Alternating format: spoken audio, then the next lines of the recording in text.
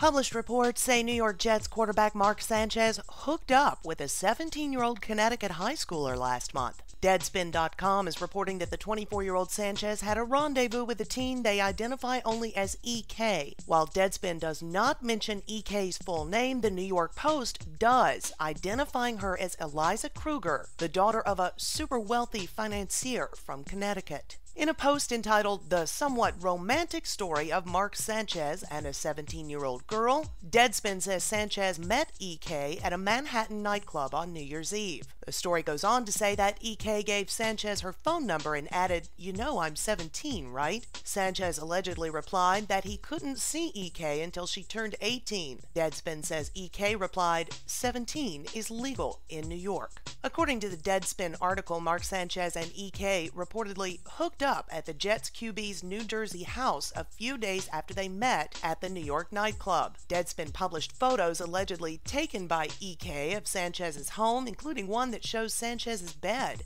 Did Mark Sanchez break the law? According to NBC Sports, no, as the age of consent in New York is 17 and it's 16 in New Jersey, so no laws were broken. As for the New York Jets, the New York Post says a team spokesman would not comment on Sanchez's personal life. The Post also says Sanchez could not be reached for comment. For more information on this topic, visit the link below.